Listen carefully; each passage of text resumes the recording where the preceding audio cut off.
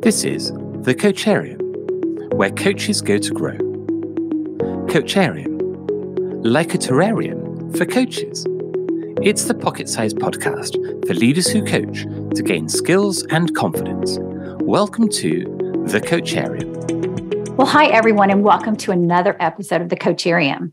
If you haven't listened before, we're Dana, Wendy, and Gary. This is the smallest podcast spread over the longest distance, over 5,000 miles from San Diego via Dallas to London, England. The topics we want to bring up today to talk about is how do you find the right coach for you? I thought this was an interesting topic because, I guess if you're an executive leader and you are needing a coach, sometimes you're just assigned one. Other times, I think you want to find, if you're the coach and you're trying to find the right coachee, who are the right coachees for you?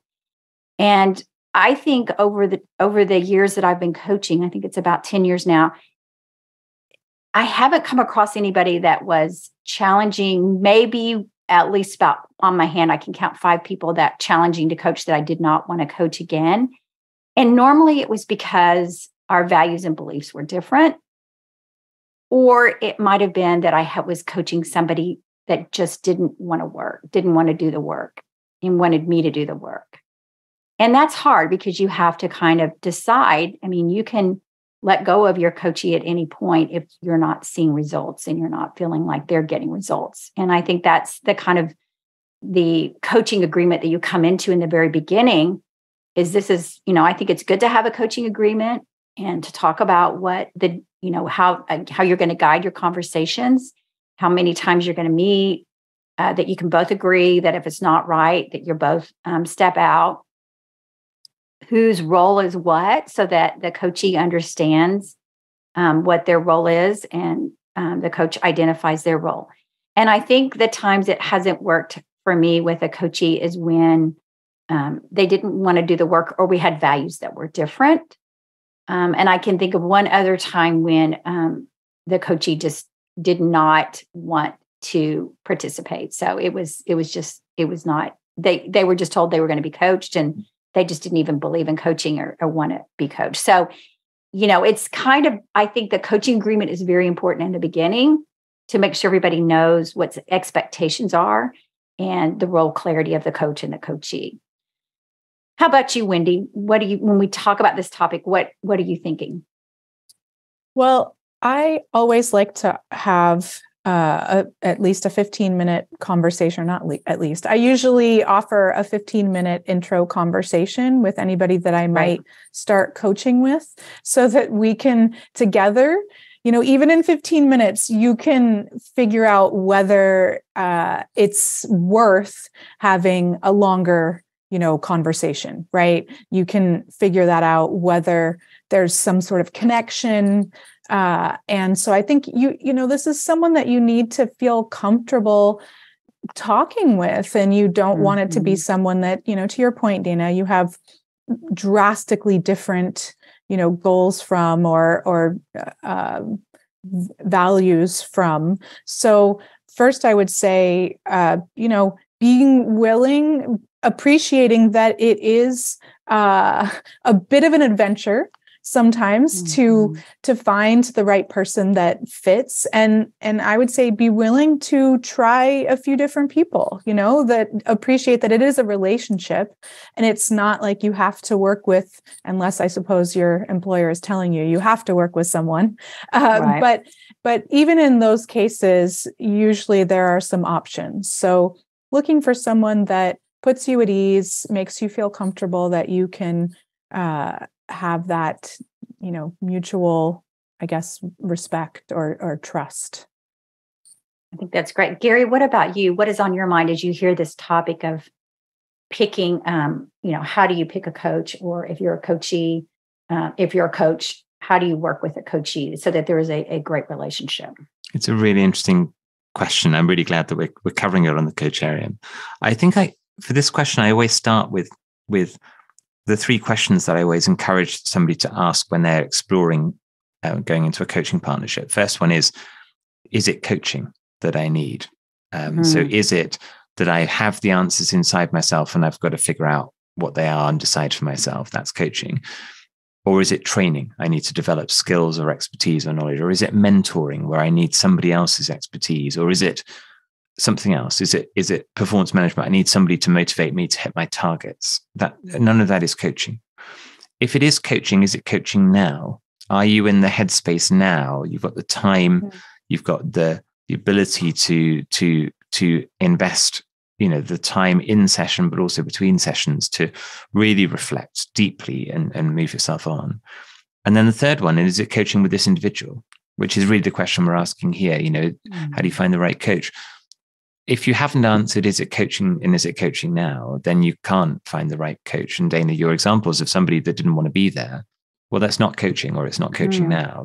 It's not about whether it's the right coaching partnership. But then I think when you come to finding the right coach, for me, it's recognizing that the coaching conversation is in partnership. And both of you have to want to be there. So the chemistry conversation, Wendy, you're describing exactly right. I would always have, quite significant conversation at no cost with the potential coachee for us both to explore whether we can connect and whether we can have a conversation that adds value to the coachee, and that as the coach that I would feel, energized and enthused by being in that situation.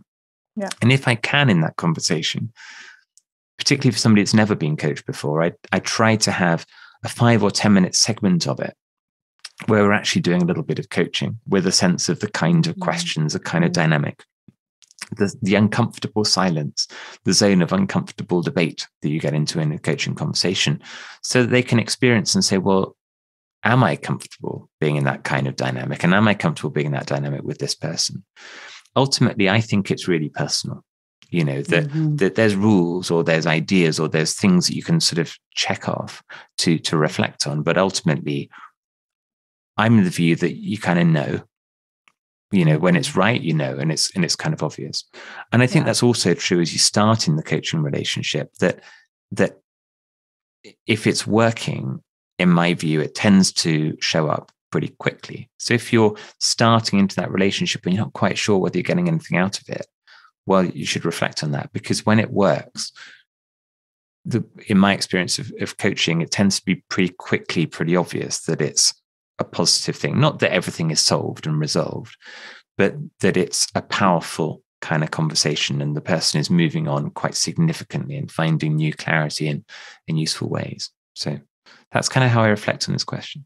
I think that's great. And I think the fact that both of y'all brought up the 15-minute kind of just checking in, because there's so much trust that is needed in a coaching relationship, right? Because I think some of the powerful parts of setting up the coaching relationship is everything is confidential and making sure, the guidelines are set. And I think it's scary for some people that have never been coached before. They're not going to open up on the first, some of them might not.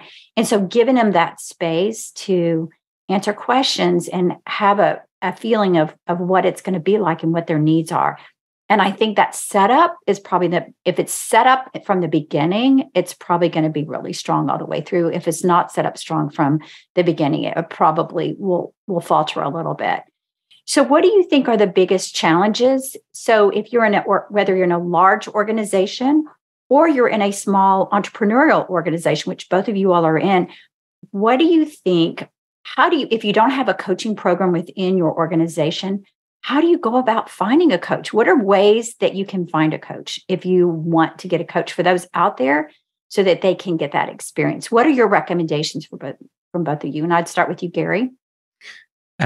So I think a great place to start is with people that you know, because people that you know, they might have been coached, they might have coaches, or they might know people who know coaches. And that's a really good way to get started with people that know you well and say, I know a person that I think might be a really good fit for you. And that's a really great place to start. Coaching, I would say, is at a really broad range of price points. It depends on whether your organization's paying or if you're paying for yourself. If you're a person who would like to explore coaching and you haven't got, you're having to pay for yourself and you don't have a lot of money for it, then look at where people are doing their coaching training, because people who are doing coaching training need to get coaching experience to help them progress and develop. And so often they are happy to do coaching at no cost or very, very low cost to get their experience. So actually, that's a really good way to start to get a feel for what coaching is. And I remember when I was first starting out in my training, and I did some coaching with people at really low price points or for no money at all, incredibly helpful for me to build my confidence and build my experience. And for those people, they were able to access something that was helpful for them at a really accessible price point. I love that. Wendy, what are your thoughts about recommendations for people who think they might want to coach and not sure where to start? Well, first, it's not fair you let Gary go first because he stole both of the things I was going to say. Oh, darn. So I can add that yes, ICF does, the International Coaching Federation does often require people to do a whole bunch of coaching in order to be certified. And so it's a great place for you to, find people that are probably willing to coach for pretty low rates. So that's great. But I just think going through word of mouth, right? Finding someone, asking someone, whether it's through some HR organizations. I know, a lot of times they have contacts, even if the HR department at your company doesn't, offer internal coaching, they might have resources that you could